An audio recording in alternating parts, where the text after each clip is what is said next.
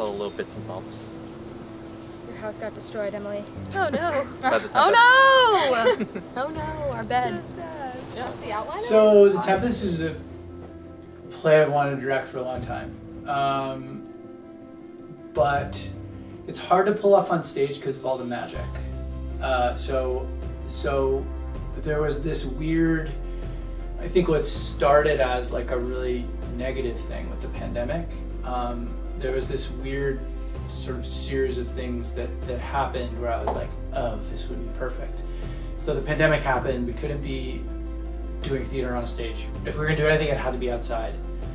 So The Tempest came up because the whole thing takes place on an island, and you really can't have a set because it needs to travel so much. And then, you know, I reached out to Adrian, my producer, and I was like, hey, how in would you be on this? And you know, then I thought, well, there's too many male roles, and then I was like, oh, but I've always wanted to make Prospero a woman, and so what if we went with that? We ran with that. So it was kind of it was sort of this original idea. It was like, if we're gonna do anything, it has to be this. But then it just got cooler as the idea went on, because it was like, and we could do it all on film, and everybody thought it was crazy. It was like, how are we even gonna shoot this? And I was like, I don't know, but it's a cool idea. Let's try it.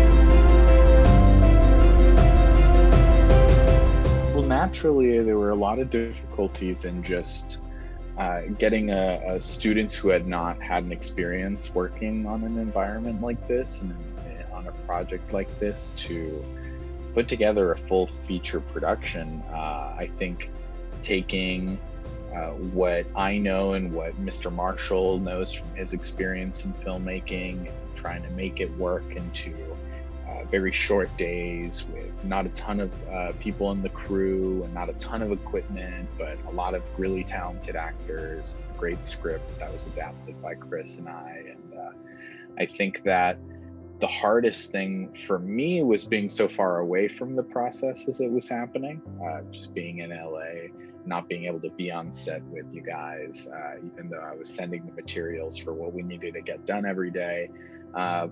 But it was all made easy by just how well everybody worked together and how openly we were communicating. And anytime that we had a hiccup or something that was unexpected happen, we were able to jump the hurdle pretty quickly and you know, come together even across the coasts and problem solve on our feet, which was great.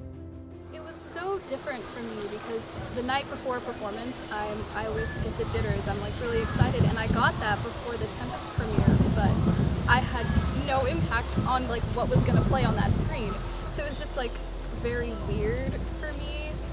So I like preparing something and then performing it and it's done. I think I'm with you. I like preparing it and then like doing it for an audience. I don't know. I liked this process. I liked the film process. It's definitely more difficult, I think. Yeah, it was just like a new experience. It was like there was definitely a lot of like road bumps along the way, like on our side and on Marshall's side and on Mr. Cook's side. So it was definitely like a learning curve for everyone. Yeah, but I like the product that came out of this because we can keep this forever and watch it back in 20 years. And you know, the play, it's like when it's done, pretty much. So I appreciate that we had this opportunity because it's something to keep. I'd agree with that. I'm really thankful to have this opportunity, especially during COVID and this entire year, to create something so unique and especially so different for all of us. And I was really happy to have this opportunity, but I'm really excited for next year to get back to the stage. We knew from the beginning that for this to be possible, we would have to work together and communicate in order to keep each other safe on set and then off set as well. Like, it was all of our responsibility to make sure that we're being safe. Not just when we're filming, but you know, during the week at school, in order for any of this to be possible. Ooh, okay, so at the beginning of the process, I was excited and I was also a little bit overwhelmed because I knew that I was gonna have like 3 or 4 titles like of things that I had to do.